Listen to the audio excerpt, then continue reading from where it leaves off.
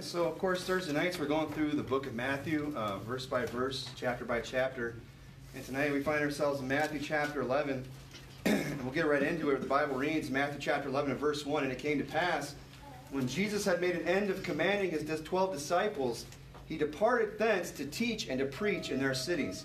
And one of the great things I like, just starting right out of the gate here about this chapter, this first verse just shows us that Jesus was somebody who led by example. He wasn't just somebody that said, hey, go do this, but didn't do it himself. He was somebody who, commanded his disciples to go do something. And what was it that he commanded them? If you remember from last week in Matthew chapter 10, if you just look at verse 5 and 4, what was it that he commanded them to do? He said, "These 12 Jesus sent forth and commanded them, saying, Go not into the way of the Gentiles, and in any of the cities of the Samaritans enter ye not, but go rather to the lost sheep of the house of Israel. And as you go, preach, saying, the kingdom of heaven is at hand." So Jesus had commanded his disciples, saying, hey, you need to go and preach the gospel. That's what he commanded them to do. But here then we see in Matthew chapter 11, verse 1, that when he had made an end of commanding his disciples, he himself departed thence to teach and to preach in their cities. He did what he told others to do. And that's a great example that anybody who's in leadership, whether it's behind a pulpit or in a church, or especially even in our own homes as men that are raising families, that we need to take, not just say one thing and do another, but we actually need to, yes, command. Yes, say, hey, these are how things are going to be done. This is what I expect, but then also demonstrate that. We want to show them how to do things. That's a great thing to look for in a church and in a pastor. And this is something that we've run into. A lot of people have run into this, where they have a pastor that says, yeah, I'm all for soul winning. That's great if you want to do it. Maybe they don't even necessarily have a dedicated time in the week and the schedule where the church goes out as a body and preaches the gospel door to door, house to house, as we see in the scripture. But, there's a lot of churches out there like that, even independent fundamental Baptist churches. But the thing is, there's a lot of people that come into churches like that, and they want to do soul winning. They want to go out and they want to knock doors. They want to go out and reach the community and preach the gospel to others. And the pastor will say, yeah, that's fine, that's great, I'm all for that. Go ahead and do that. But he'll let them go, but he himself will not go and do that. He'll approve of it. He'll say, yeah, it's something we should be doing, but he doesn't go. Or sometimes they'll have pastors, and this does happen, where they'll say, you know what, it's not for me to go. My job is just to send you. That's ridiculous. That's not the example of Christ. Jesus Christ, not only did he command disciples to go and to preach, but he himself went and preached. So that's one of the first things, we're only in verse 1, and we've already got the makings of a great sermon right there. That could be a whole sermon in of itself of just leading by example. As men in the home, as wives to their children. This is an important one to those of you that are raising children. That, sometimes it's easy to just do it yourself, and to just have the kids, try to learn from that. But sometimes you actually have to take time and show them how to do something. You have to, not just hurry up and, it's easier for me to just do it and not teach you and just get it done. I've got a million things that I have to do. I get that. That's not easy. But sometimes there comes a time where if you ever want those kids to be a help and a blessing, that you're going to have to stop and show them, this is how you do laundry. This is how you do dishes. This is how you do, mow the lawn. This is how you take out the trash. Kids have to be taught all these things. So it's very important that, we set the example, that we teach, that we command and do all that. Not just command and teach and show and tell, but that we also do. We go out and live that example. The Bible says, be doers of the word and not hearers only, deceiving your own selves. We need to do the word. Not just hear it, but we need to do it. So we'll keep moving along here, though, because there's just a lot of great stuff in this chapter, but that's just a quick point right there. But the Bible goes on and says in Matthew chapter 11, verse 2, where it says, Now when John had heard in the prison the works of Christ, he sent two of his disciples. Now, sometimes you read things about like this that happen to men of God in the Bible, and you think, man, that's kind of a shame. John here is already in prison, because of what he had said to Herodias, calling him out for his marrying his brother's sister, saying it's not lawful for thee to have her. He ends up in jail for that. It's unfortunate, but that's the stand that he took. He was willing to preach the precepts of God, and it cost him his freedom. But, when he's here in prison, what we can learn from this, as it says there in verse 3, he says, he sent two of his disciples, and he said to them, Art thou he that should come, or do we look for another? That's amazing to me to sit here and think. This is John the Baptist doubting whether or not Christ was Christ, whether he was the Messiah. I mean, that's really amazing when you stop and think about who John the Baptist was. I mean, he was the one that, was prophesied about, that was filled with the Holy Spirit from his mother's womb when he was by Elizabeth. Then he went out into the wilderness and he fed, ate wild honey and locusts, and he was, girded with camel's hair to the day of the showing of Christ. I mean, he was the one that was sent to prepare the way before Christ. He's the one that said, I'm not worthy to bow down and unlatch his shoe. And he was the one that baptized Jesus. And he saw the heavens open, the Spirit of God descending upon him like a dove. I mean, he saw all these things, amazing things. Great man of God. Yet here we find him in prison, doubting. I mean, that should be a lesson to any of us that, if John the Baptist can doubt from time to time, it's just part of human nature that we ourselves will sometimes doubt. Amen. Especially when we get into these certain, specific circumstances. I mean, it's easy to not doubt when everything's going great.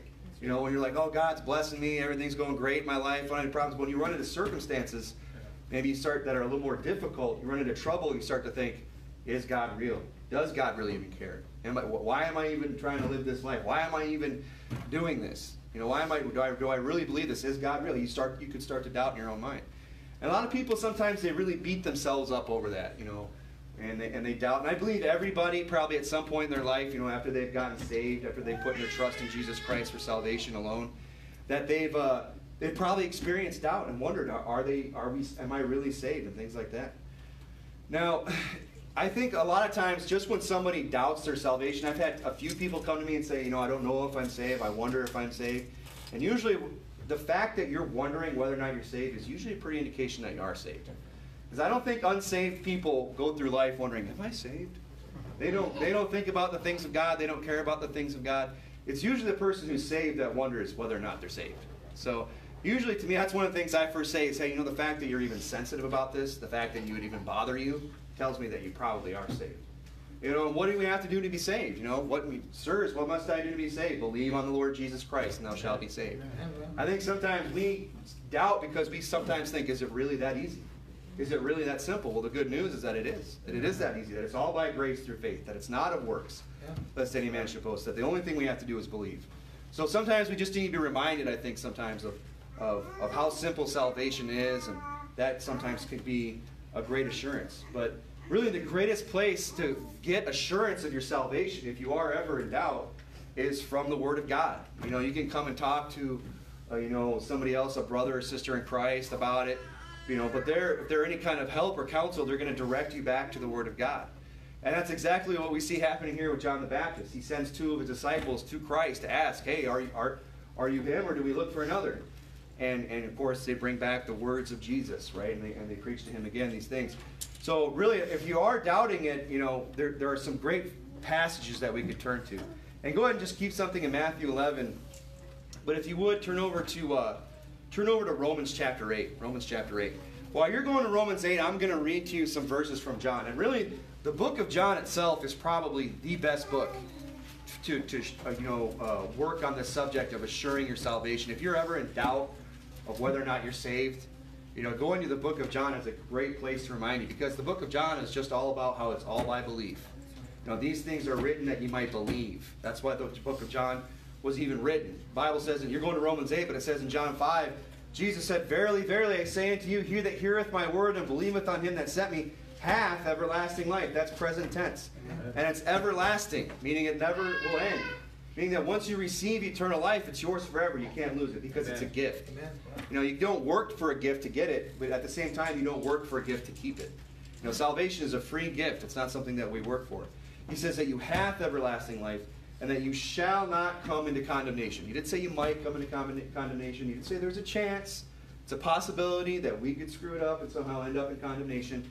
No, he says that once you have everlasting life, you shall not come into condemnation, and that you are actually passed from death unto life. You passed over it. So that's one of those great verses. Another one that comes to mind, we think about great verses about eternal security and how that once we're saved, we're always saved, is John 10:27. My sheep hear my voice, and I know them, and they follow me, and I give unto them eternal life. Again, salvation over and over again is a gift. It's something that's given to us. That neither shall any man pluck them out of my hand. Now that would include anybody, including yourself. Any man could pluck them out of my hand. My Father which gave them me is greater than all, and no man is able to pluck them out of my Father's hand. You know, I used to hear a preacher preach this into like a junior church setting, and he would challenge you, take a piece of candy, and he would say, if there's any kid who could come up here and pry my hand open, he can have the candy. And he'd have 6, 7 kids hanging off of his arm trying to get that candy out. You know, and he was this big burly dude. They couldn't get up. They would never get his hand open. And not without getting really malicious. You know, they'd have to get pretty sneaky about it, right? But he was just trying to illustrate. I mean, that's kind of the picture of us. You know, if we're trying to pry eternal life out of God's hand, it would be as foolish as that. As thinking of some 3, 4-year-old could come up to a grown man and pry open his clenched fist. It'd be something similar to that. That's just like a small picture. It'd be much more magnified, even more than that. But here there in Romans 8, this is another great verse to assure us of our salvation. The Bible says in Romans 8, chapter verse 14, "For as many as are led by the Spirit of God, they are the sons of God." And this kind of goes back to what I was saying in the beginning here about how a person who doubts their salvation, that's probably a sign that you're saved right there. I mean, the fact that maybe the Spirit's trying to convince you maybe some other things in your life, maybe you're doubting. Because I think people, a lot of times when we find ourselves doubting our salvation, is when there's some kind of sin in our life. You know, we wonder, we've gotten backslidden, we've gotten away from the Lord. We're like, man, I'm saved. How can I even be doing this? And maybe God's kind of working on us and trying to bring us back. What is He doing? It's the Spirit trying to lead us again. He's trying to lead us back to God, lead us back into living, not necessarily to salvation, because, again, that's a one-time event, but He's just trying to get us back on the right path with God. Amen. So that we don't have to be chastened. The Bible goes on and says there in verse 15, "For ye have not received the spirit of bondage again to fear, but ye have received the spirit of adoption, whereby we cry, Abba, Father. Yeah. The Spirit itself beareth witness with our spirit that we are the children of God." So at the end of the day, it's the Spirit that's going to bear witness with your spirit. I mean, I can get up here and quote all the verses that I can, and hopefully God can use those, and you can read the Scripture, but you have to understand that if you're saved, you're born again, I absolutely believe that if you go to the Word of God and ask God to lead you and guide you in this matter of whether or not you're really saved, if you're really saved, the Spirit is going to bear witness with your spirit and give you that assurance. There's been a time or two in my life where I've doubted my salvation, and it's amazing how God assures me of those things. And it was always through the Word of God, and let me rest assured that I'm God's child, and that can never change. Amen. Now, another way, and I don't recommend, this is another way to find out whether or not you're saved. This isn't something you want to do, but sometimes, like I said, a lot of times people doubt because they are in a backslidden state. If you're if you're kind of in a backslidden state, you need to just look for evidence of God's chastening. That was a big one. I know I can think back to seasons in my life where I wasn't right with God, and I can say, well, there was God's chastening there was God's chastening there was God's chastening there. This was out of order, my health was bad, my finances were bad, life wasn't going good, things were hard. What was that? That was God chastening me. And that's an assurance of your salvation right there, that God is dealing with you as He would sons. The Bible says, I'll read to you from Hebrews chapter 12, "Ye have not yet resisted unto blood, striving against sin, and ye forgotten the exhortation which speaketh unto you as unto children. My son, despise not thou the chastening of the Lord, nor faint when thou art rebuked of Him. For whom the Lord loveth, He chasteneth, and scourgeth every son whom He receiveth." So a great way to be assured of our salvation is that, if we're born again, if we're God's child, because we're not perfect, there is going to be some kind of chastening along the way. Especially if we get into that backslidden state where we're back in sin, we're not right with God, we're not living for the Lord. You will probably experience the chastening hand of God, and that in and of itself is the Spirit bearing witness with us, if you will, when God is chastening His child. The Bible, it goes on and says, "If you endure chastening, God dealeth with you as with sons. For what son is he whom the Father chasteneth not? But if ye be without chastisement, whereof all are partakers, ye are bastards and not sons." So here's the thing. If you could go out and live a life of sin and never experience God's chastening, and a lot of people do this, don't they? A lot of the wicked people go out and they live wicked lives and they get involved in the worst kinds of sin, and it seems like they're just getting away with it and getting away with it and getting away with it. And that nothing ever bad happens. Life is going good. And but here's the thing. They're not God's children. And it seems like they're getting away with it here, but their punishment comes later, at the end of this life. True. And it's far worse than anything we as God's children are going to experience here on this earth. So that's something to keep in mind, that and really, what is that when we see God letting the wicked get away with things? It's really the long-suffering of God on their behalf. Giving them chance and time to repent and to believe on Christ, and all of that. But so another good way to see if you're God's child is to look for his chastening hand. Now again, if you're right with God, stay right with God. Don't go out and live a life of sin and say, I'm just seeing if I'm really God's child. I'm just going out to see if God will chasten me so I can just assure myself of salvation, right? That's kind of a silly thing to do. But we'll go ahead and move on here in Matthew. Go ahead and go back to Matthew. We're going to pick it back up in Matthew chapter 4.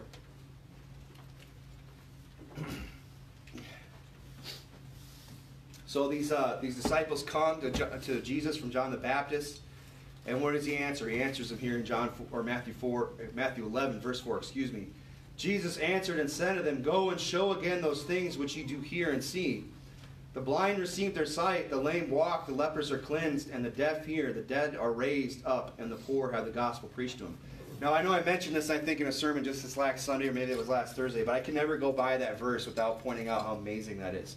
That you see all these, and I won't spend time because I think most here have already heard me just preach on this, but you look at verse 5, it's just these lists of miracles, right? The blind receiving the sight, the lame walking, the lepers are cleansed, the deaf hear, the dead are raised up. I mean, these are great, huge, mighty miracles that Christ did. And what's the last one that he mentioned? And the poor have the gospel preached to them. Preaching the gospel to the poor is in the same list of these great works that Christ did. I mean, when we go out and we preach the gospel to somebody and they get saved, that's a miracle. And we should never lose sight of that. So every time I come across this verse, I'm going to go ahead and ring that bell. So, but we'll move along here because I know I just preached on it. And it goes on and says in verse 6, "And blessed is he whosoever shall not be offended in me." Now that's an important verse. That's something that we have to keep in mind, especially if we're going to, try to live a biblical life with standards and have some, integrity in our walk with Christ and take certain stands, especially in the world that we're living in today, where it's becoming much more hostile towards the things of God, much more hostile towards Christianity. He's kind of saying this to John. Hey, John, don't be offended in me. Because he wants them to be blessed, right? But it's the same thing with us, that we should not be offended in Christ. That we should never be offended and think, well, I don't know if we should really be doing this. And I'll tell you what, if you're either a part of a good church or you're somebody who preaches the Word of God, and you're in somebody or you are associated with somebody where the whole word counsel of God is preached, I'm telling you, it's only a matter of time before an offense comes. It's only a matter of time becomes to you, because we're all sinners. We love hard preaching until it falls in our lap, until it's something until the preacher gets on our sin. And if the preacher is preaching the whole counsel of the Word of God, it's only a matter of time. He doesn't have to sit there and try and figure out what you're involved in or what your sins are. He doesn't have to and then write a sermon just for you. No one has to do that. If we just preach the Word of God, eventually it's going to fall on somebody. And it's going to apply somewhere. A lot of times I'm preaching it, it's falling right here. These are things that I meditate and think about throughout the week and things that I have to work on and stuff like that. But not only that, so not only will it fall on you in the pew, but it also might, there might be an opportunity for you to become offended when the world begins to attack a man of God, when the world begins to attack a church. Now we've seen that. We've seen that at Faithful Word. We've seen that at other churches. Several times where somebody has gotten up and preached something that the world considers controversial. They say, we don't agree with that. We think of the stance here that we have on the homos, right? That they're reprobate. Amen. And that the Bible condemns that with the death penalty. And that's biblical. Leviticus 20:13. Yeah, that's what the Bible says. And the world today, that's not a popular message with the world at all. I mean, they're all for, they want to convince you that there's nothing wrong with these people, that they're great, that they're loving and they're kind. You go read Romans 1. Go read the book of Jude. Go read these things about what these people are like. And that's what the truth is in the Bible. But the point I'm trying to make, I don't want to go into all that, is that things like that will cause an offense. And will cause the world to attack. And we inside the house of God, we that are under that kind of preaching, that there's a potential, there's a possibility that we ourselves will become offended over that. To say, well, I don't want to be associated with that preacher. I don't want to be associated with that part of the Word of God. That's not me. I don't want anything to do with that. Because they don't want the offense. They don't want the world to say, well, you're one of them too. They're like Peter. I know not the man. Yeah. Begin to curse and go out. And they're afraid of the little maid who's on CNN who's going to come after them or something, And you think this never happens, but I can tell you it's going on right now. And it's almost kind of funny. I put this clip. One of my things that I do as the deacon is I go through Pastor Anderson's old sermons. And I'll listen to old sermons and I'll make clips. And about a month ago, I went through a sermon called Old Fashioned. And he was just talking about how there's things that we believe that are considered old-fashioned, and how a lot of them are contrary to the world's philosophy today.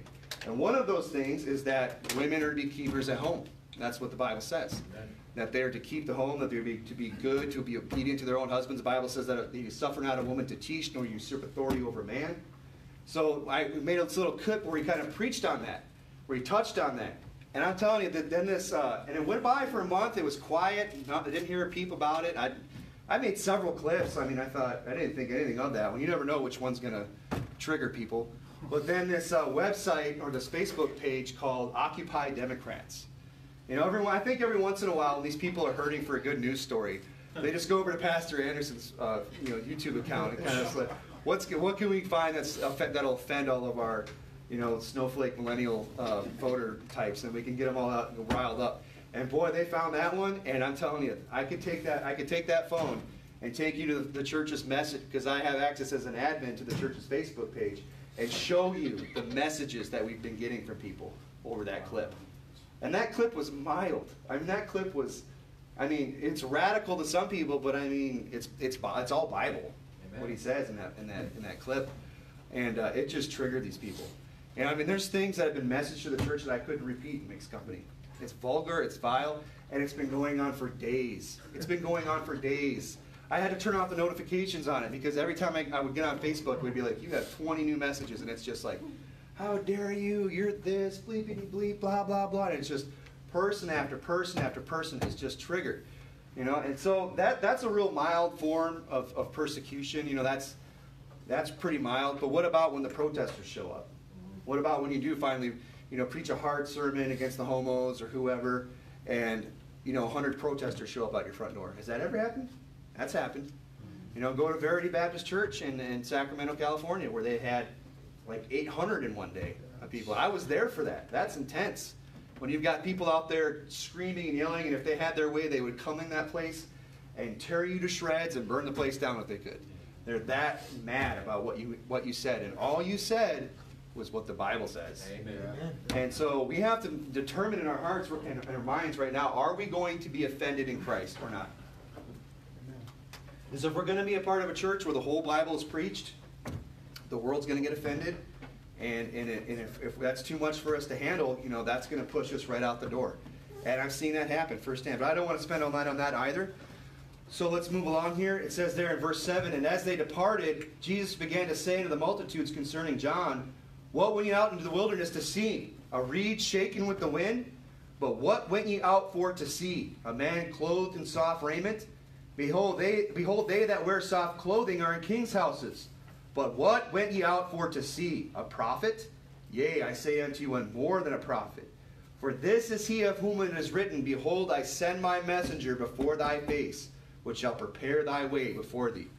And that's a really good question that Jesus asked there. He says, what were you going to see? What was it that you went to see when you went to see this man of God? What were you expecting? What did you want? What were you expecting to see? A lot of people today, they go into churches with an expectation.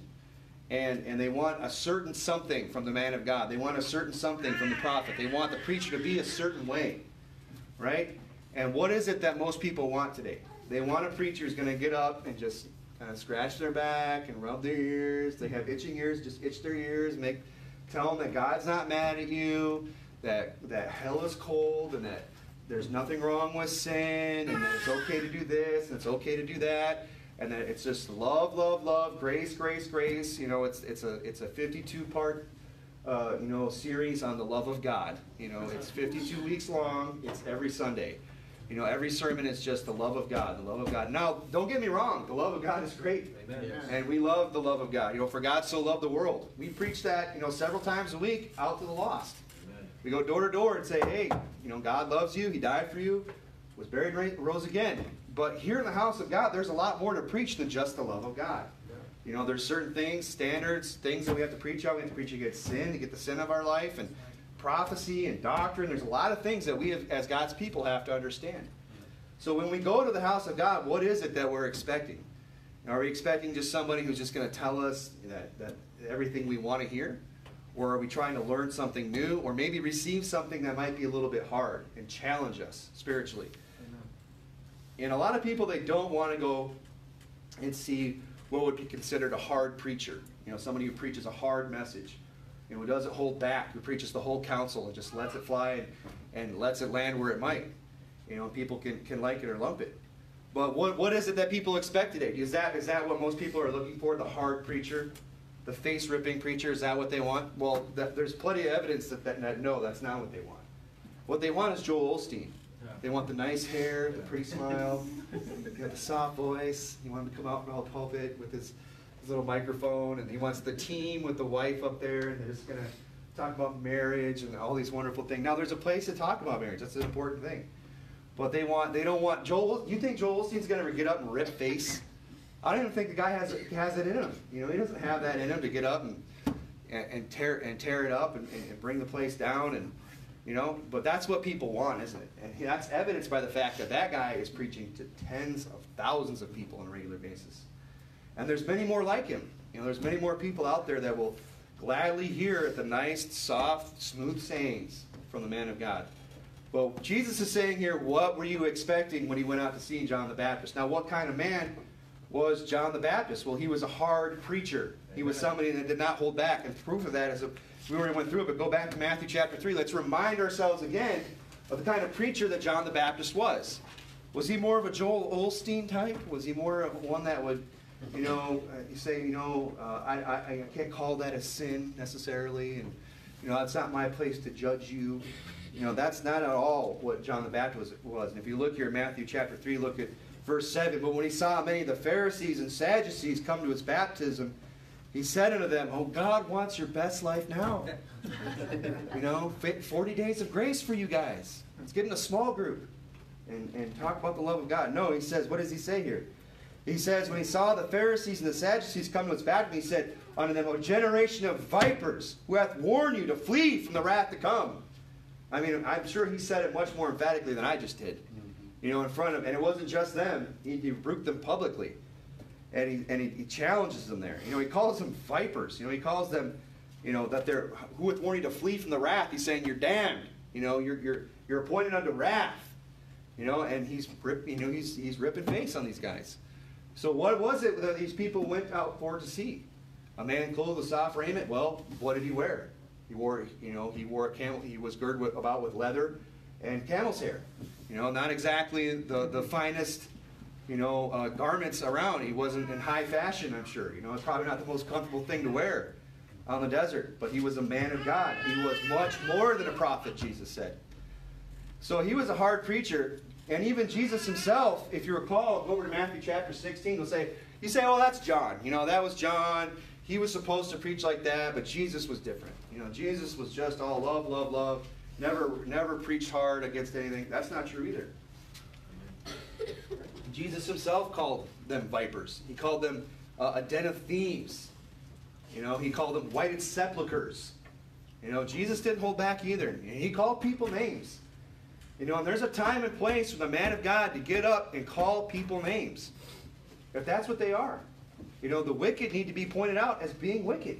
Amen. And called out. The Bible says here in Matthew chapter 16, look at verse 13, "And when Jesus came into the coast of Caesarea Philippi, he asked his disciples, saying, Whom do men say that I, the Son of Man, am? And some said, Thou art, they think you're Joel Osteen. They think you're Kenneth Copeland. They think you're one of these nice preachers." No, they said they think you're John the Baptist. Now, why would they have mistaken him for John the Baptist? It wasn't because of the way he looked. It was because of the way he preached. Because they said, boy, the way you preach, they think you're John the Baptist. Or some Elias. Others, Jeremiah, or one of the prophets. If you don't think that hard preaching, that a prophet getting up and telling it like it is God's way, I challenge you to go just open up any book in the Old Testament. Go read Isaiah. Go read, Ezekiel. Go read any of them. Go read any of these Old Testament prophets, and it's just, he likens them on you. They say Jeremiah. Go read Jeremiah. That's some hard preaching. That's harder preaching than I've ever heard that's done in the Word of God. And I want to just take a minute and kind of remind us again of some of these people that Jesus himself was mistaken for. And if you would, go ahead and turn over to 1 Kings 18. 1 Kings 18. Because when was the first one? They said John the Baptist, right? They think you're John the Baptist. And we already saw what John the Baptist preached, what his preaching was. And they say, but some Elias. So what kind of preacher was Elias? You know, and of course, that's the New Testament translation of Elijah there. And it says in 1 Kings 18, verse 17, I'll begin reading in verse 17, 1 Kings 18, 17. It came to pass when Ahab saw Elijah, that Ahab said unto him, Art thou he that troubleth Israel? And he answered, I have not troubled Israel, but thou and thy father's house. And then he have forsaken the commandments of the Lord, and hast followed Balaam. So right away we see that Elijah was the kind of guy that wasn't afraid to call out leadership. Ahab was the leader then, and he was he was the one in authority, he was the king. But that didn't stop Elijah from calling out and saying, you're the problem, buddy. And he called out the leaders of his day for their wickedness, for following Balaam. And it's the place of the man of God to get up and call out wicked leadership. And that's, it should surprise us if it happens today when we have wicked rulers that are ruling the country, for a man to get up behind a pulpit and say they're wicked. It shouldn't surprise us. We shouldn't be offended by that. That's what they thought Jesus was like, and they were comparing him to Elijah. He goes on and says there in verse 19, Now therefore send and gather to me unto Mount Carmel all the prophets of Baal 450, and prophets of the grove 400, which eat at Jezebel's table. So he's saying, get all the false prophets together. We're going to have a little showdown. If you know the story, he challenges them to call down fire from heaven. And the prophets of Baal, they cut themselves from morning until noon, and they call upon God, upon their false god, and they're crying and weeping and making a big show, but the fire never comes. And of course, Elijah gets up and in just like a few words, like just a sentence, calls down fire from heaven, consumes the ox, consumes even the altar itself, right? And the Bible says there in verse 21, and Elijah came unto all the people and said, How long halt ye be two opinions? So here he is preaching at the people, saying, hey, you guys need to get right with God. That's what he's doing. That's the kind of preacher he was. If the Lord be God, follow him. But if Baal, then follow him. It's the man of God's place to get up and draw a line in the sand and say you need to decide where you stand on this issue, where you stand on the Word of God. If you're over here, be over here. If you're over here, be over here. But don't be one of these people that's always straddling the fence. I'm not really sure where to stand, trying to play both sides. And the man of God gets up and he draws a line in the sand, and he says, you need to decide where you stand. And the people answered him not a word. In verse 38, Then the fire of the Lord fell and consumed the burnt sacrifice, and the wood, and the stone, and the dust, and licked up the water that was in the trench. And when the people saw it, they fell on their faces and said, The Lord, He is God, the Lord, He is God. And Elijah said unto them, Take the prophets of Baal, let not one of them escape. And they took them, and Elijah brought them down to the brook Kishon and slew them there. So, this is an intense guy. He calls down fire from heaven. The people get right with God. And you think he would just say, well, my work here is done. Oh, no. He was not done. He says, go get all those guys that have been deceiving everybody. Get everybody that's been preaching these false, has brought my people away from the true Lord God and caused them to worship devils. Called them to worship a false god. Go get those guys. Take them down to the river. And he didn't have anybody else. So it says that. And he slew them there. And he himself went and slew those prophets. Killed them. Wow. That's an intense preacher. Now, I'm not saying that's the man of God's place today. You have nothing to worry about. There's not going to be that going on in here. But I'm just trying to show us that these are the type of people that Jesus was being compared to. That he was being mistaken for. We could go to Jeremiah. I won't take the time because I'm kind of already spending a lot of time on this point. But all of God's prophets were unpopular preachers. That's another thing to take note of. They were not popular. They were not lauded. They were not praised. They were not lifted up by the world. Billy Graham's got his footprints in the what is it, the Walk of Fame or whatever in New York. He's got his star. That's never going to happen with these guys. You're never going to see that the world lift him up. Jesus said, woe to you, and the world shall speak well of you. For so did their fathers of the false prophets. He said the false prophets are the ones that are lifted up by the world and extolled and praised and are very popular. But it says, when we look in the Word of God, it's the real men of God are not the popular ones. The most powerful men of God are probably people we've never even heard of. and never will hear of until glory. And there's a lot of other things that we could turn, a lot of other different passages where we could read some hard preaching by any one of the prophets. And they say, and that's why I said unto them at the end, who said that I am? Or one of the prophets. I mean, pick one. Pick any one of the prophets out of the Old Testament. And you know what? It's the same type of preaching in the Old Testament that you see Jesus doing. Hard preaching, drawing a line in the sand, calling out wickedness, calling a spade, telling it like it is. And that's the kind of preaching that we should want today as well. Amen. Now go on in there, back to Matthew chapter 11. We'll continue on here. Matthew chapter 11 and verse 11, it says, Verily, verily, I say unto you, among them that are born of women, there hath not risen a greater than John the Baptist. Notwithstanding, he that is least in the kingdom of heaven is greater than he. So, what's he saying? What does he mean by this? This seems like one of those kind of cryptic things, and I've thought about this over the years and thought, what exactly does that mean? Well, you know, sometimes I think we overthink things. I think it's actually pretty simple what he's saying here. I think what he's saying here is that, this is just kind of, maybe there's different ways you can look at this, different ways to interpret this or apply this verse. But really one thing we can for sure take away from this is the fact that it's better to be in heaven than anywhere else. Yeah. He's saying, look, John the Baptist is a great guy. There hasn't been a greater man born among women than him. But nevertheless, he that is in heaven is greater than he. It's better to be in heaven than to be here. A lot of times people kind of get caught up with, who's going to be the greatest? How can we be great here on earth? Well, you're not going to be John the Baptist, one. Jesus said you're not going to. So that position's taken, so no bother. But the point is, it's better to be in heaven anyway. And I kind of touched about this a while back, again, a few sermons ago too, where the disciples that came back in Luke 10, I'll just remind us real quick, where they come back and they were astonished because the spirits were subject unto them. They were able to cast out devils. And Jesus says, notwithstanding in this, rejoice not. He says, don't rejoice in the fact that you have power over the devils and unclean spirits. He says that the spirit, notwithstanding in this, rejoice not that the spirits are subject unto you, but rather rejoice because your names are written in heaven.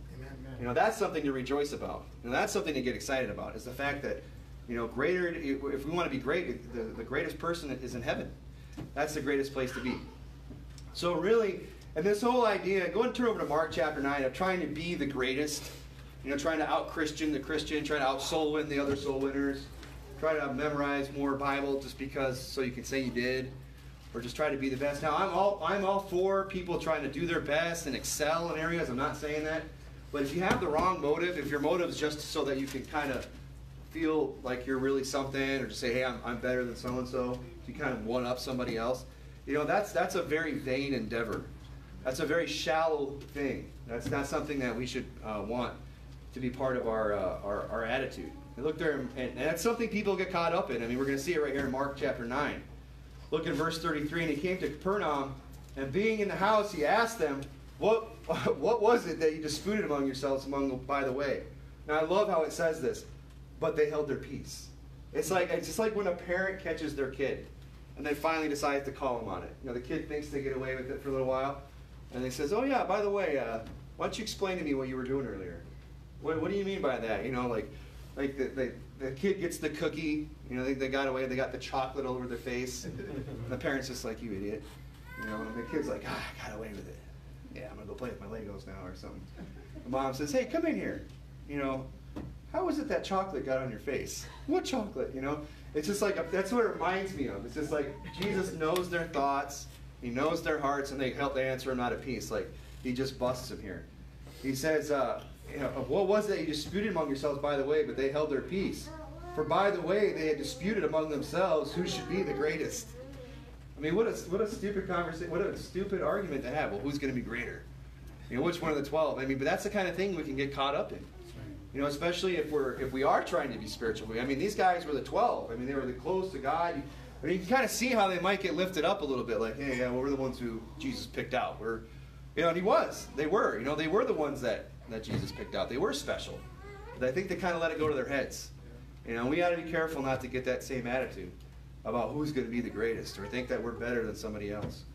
And he sat down and called the 12 and saith unto them, if any man desire to be first, the same shall be last of all and servant of all. You know, whosoever shall be greatest among you shall be the servant. You know, and that's kind of seems like a paradox, you know. That if you're going to be the greatest, then you have to be the servant. You know, and would we really look at the servant and say that guy's the greatest? No, we probably wouldn't. I mean, you wouldn't look at the guy who goes in and you know, cleans the bathrooms in the White House or something like that as the greatest. But you know what? That's kind of how it is in God's kingdom.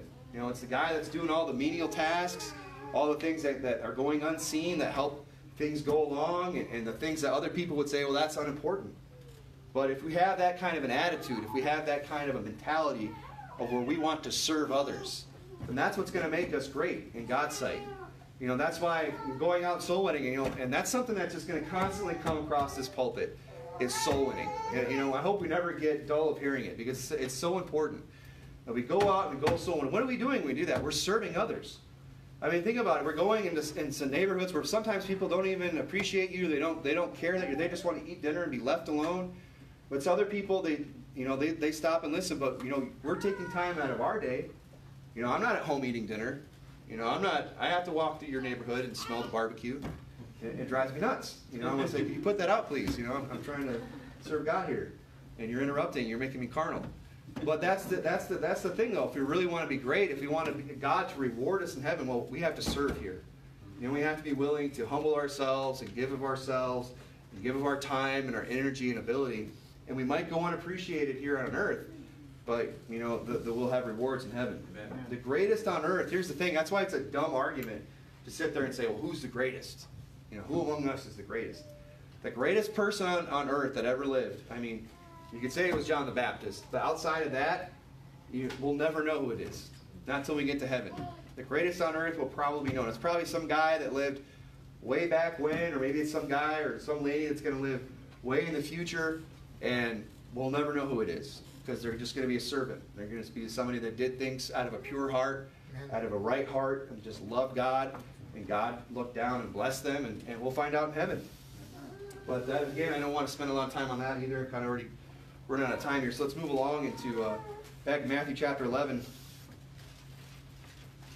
because this is another one of those kind of trickier verses where it says in verse 12, and from the days of John the Baptist until now, the kingdom of heaven suffereth violence, and the violent take it by force. And again, this is one of those ones that I think people overthink, and we just go, man, what does that mean?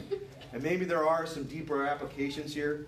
But I think if we're just, just going over it here in a verse-by-verse type of sermon, just kind of touching on things, I think what this is really, he's just referring to the fact that there are some people, because remember, what's the time frame? From the days of John the Baptist even until now. So it wasn't a very long time frame. And he says, during that time frame, the kingdom of heaven suffereth violence. Now, what is violence? It's when somebody violates another person, right? You know, it's a mugging. It's that kind of a thing where somebody is violated, where something's done to them against their will. So he's saying the kingdom of heaven suffereth violence, and the violent take it by force. And what I think he's referring to here is the fact, and if you would turn over to Luke chapter 11, is that some people during this time, and even today, this goes on, and has always been, they prevent others from entering the kingdom.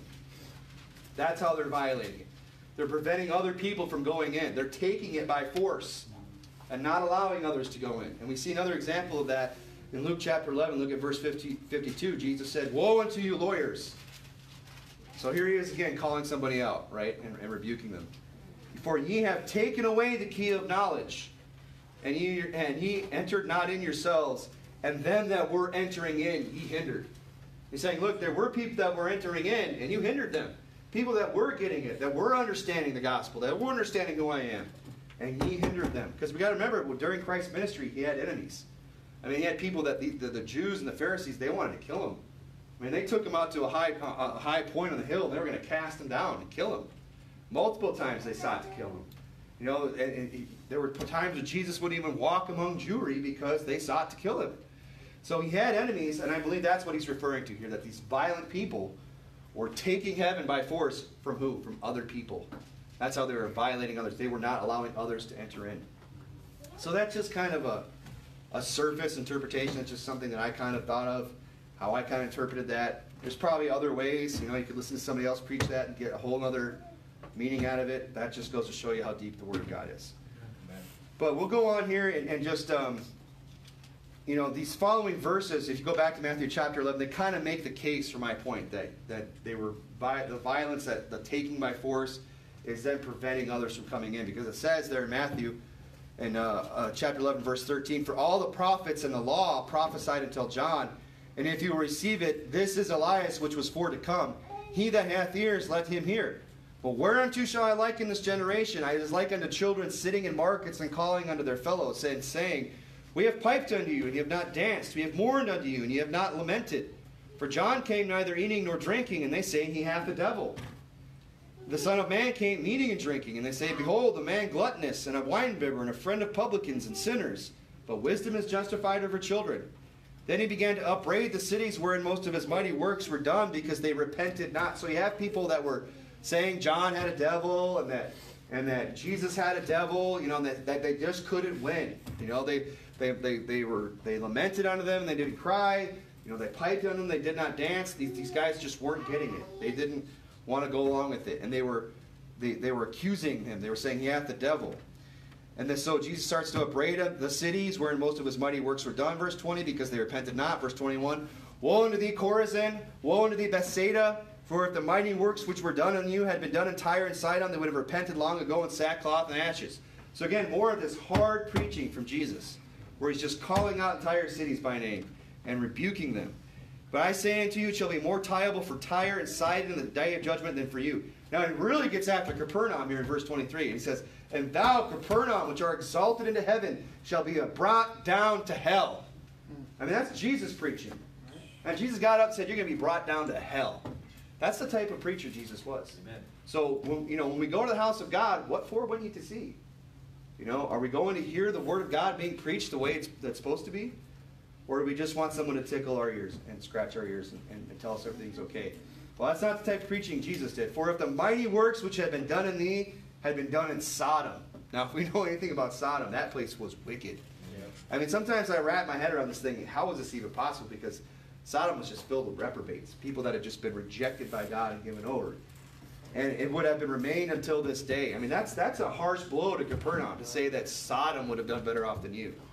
But I say unto you that there shall be more tolerable for the land of Sodom in the day of judgment than for thee. The other thing we can get from these passages is that there are different levels of judgment, that there are different degrees of punishment. And there are other verses we could turn to. I don't have in my notes, and can't just turn them real quick here, but I want to move along. But he says, look, that there should be more tolerable for the land of Sodom. Not saying Sodom's getting off the hook. It's just that it's going to be more tolerable for them. That they're going to have a lesser degree of punishment. There are greater degrees of punishment, I believe. The servant that knew not his Lord's will shall be beaten with few stripes. But the servant who knew his Lord's will and did it not shall be beaten with many stripes. They're both beaten with stripes, just one to a more degree. So there are degrees of punishment. And really what verses 11 through 24 are just can kind of be summarized like this. We see in verse 11, verily I say unto you, among them that are born of women, there hath not risen a greater than John the Baptist. So Jesus starts out, he's kind of validating John the Baptist in his ministry, saying, this is who John was. He validates him. And then he makes that statement about how there are men that are taking the kingdom of heaven by force and taking it from others. They're preventing others from going in, right? And then he kind of likens these people unto children in the market who don't respond appropriately. They don't respond to the message that's being given to them. They're not hearing the gospel. They're not believing on Christ. And he cites, specific examples there in verses 18 and 19. He says, look, John came unto you eating or drinking, and you said he had a devil. Right? And then he goes on and says in verse 19, but the Son of Man came eating and drinking. He was eating and drinking. And then you called him, a friend of publicans and sinners. You called him a glutton and a winebibber. So he's kind of just, liking them unto, just people who are not, you can't win with these people. And he says, and then verses 20 and 24 are just him basically rebuking them for these things. Rebuking them for not believing John the Baptist, for not believing on Christ. He rebukes them.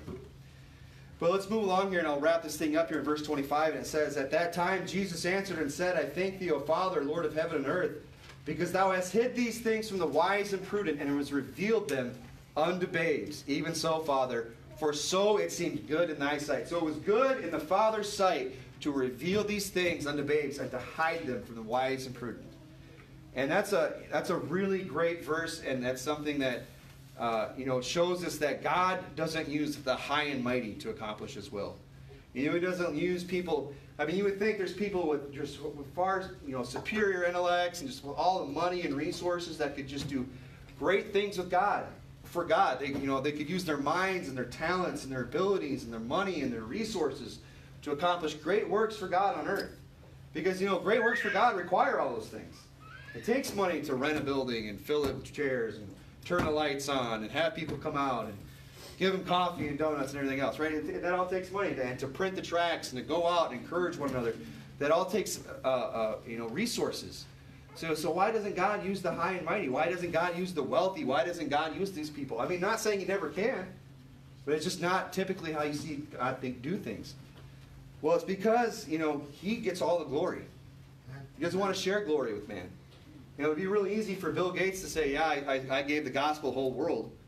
I printed the gospel and paid, because he has billions of dollars. It would be easy for him. But when God uses the babes, when God uses the meek and the lowly, we know it's God that's doing it, and it's done through His power. And if you would, turn over to 1 Corinthians chapter 1. 1 Corinthians chapter 1. I'll begin reading in verse 26 where it says, "For ye see your calling, brethren, how that not many wise men after the flesh, not many mighty, not many noble are called." He's saying, look, you guys know that there's not a lot of well-to-do people. There's not a lot of mighty people, people with a lot of influence and ability in the society. Not many noble are called. Not a lot of nobility that was there in the church. The mayor isn't sat down, people who have a lot of influence. But God, what does it say in verse 27? God hath chosen the foolish things of the world to confound the wise. God hath chosen the weak things of the world to confound the things which are mighty, and the base things of the world. And the things which are despised hath God chosen, and things that are not, to bring to naught things that are. Why? Why does God use the base? Why does God use the lowly? Why does God use the foolish? Why does God use weak things in the world? Because it says right here in verse 29 that no flesh should glory in His presence. Amen. When a small church does a big work, God gets all the glory. Amen. This is a small church, but we got a big vision. You go around the corner over there, you'll see a map of Tucson.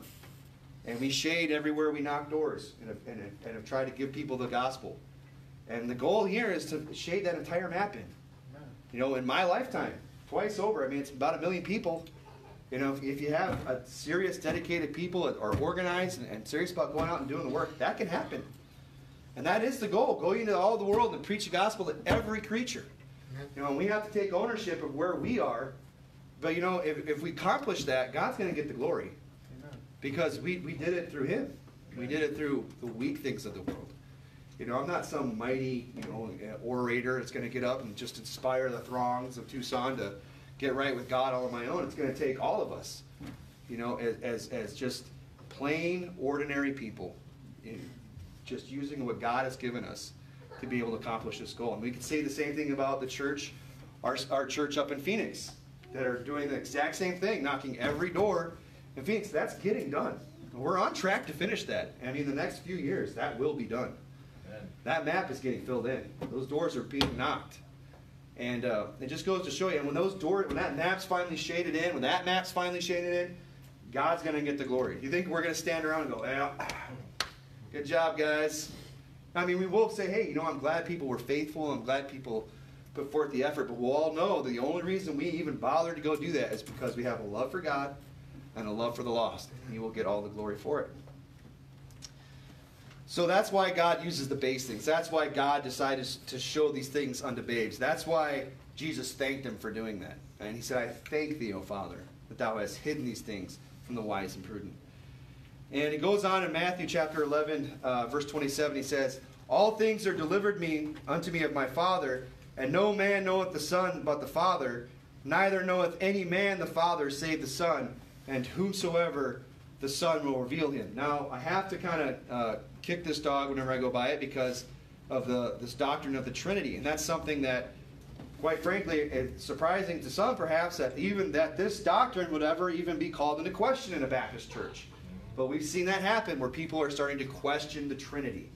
and trying to reinterpret what the Trinity is, or redefine it, saying that God is not three persons in one, but that he is one person in three different modes, or whatever they try to. It's something other than the traditional Orthodox view of the Trinity that's been believed for thousands of years by Bible-believing Christians.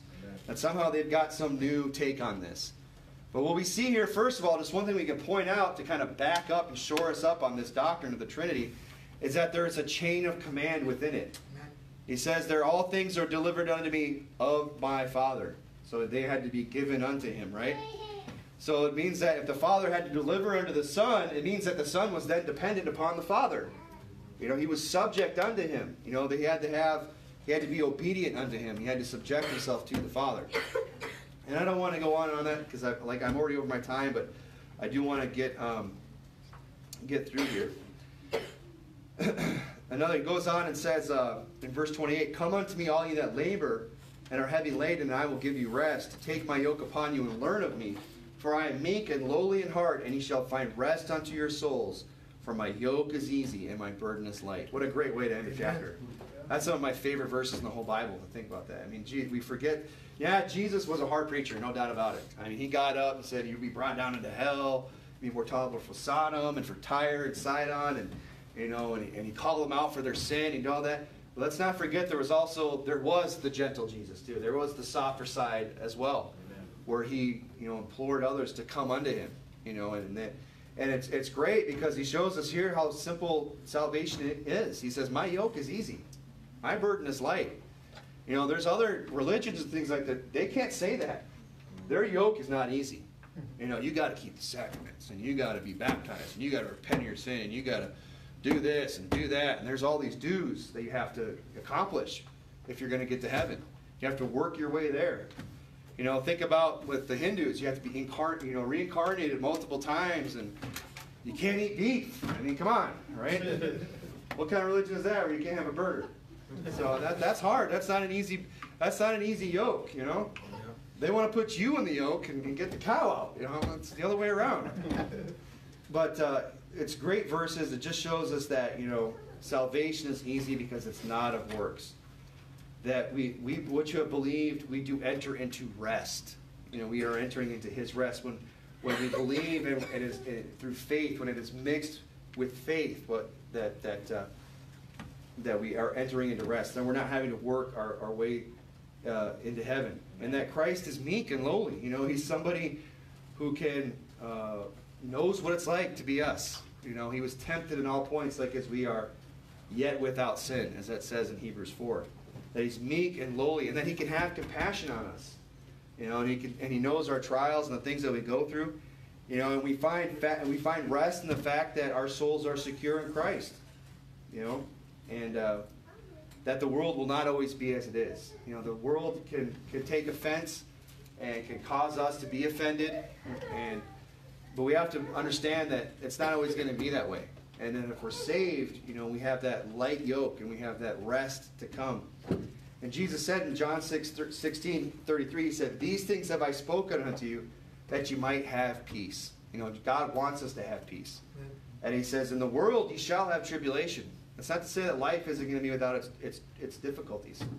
But he said, "Be of good cheer, I have overcome the world." So when we have Christ, man, we really got something. We got something that the world might never understand. But we can understand that, and we can understand that we have a God who understands what it's like to be us, and cares and can have compassion on us because he's been as one of us. He walked this earth just like you and I do. So those are just great verses, very comforting, something just a great way to end a rather hard sermon on other points. But let's go ahead and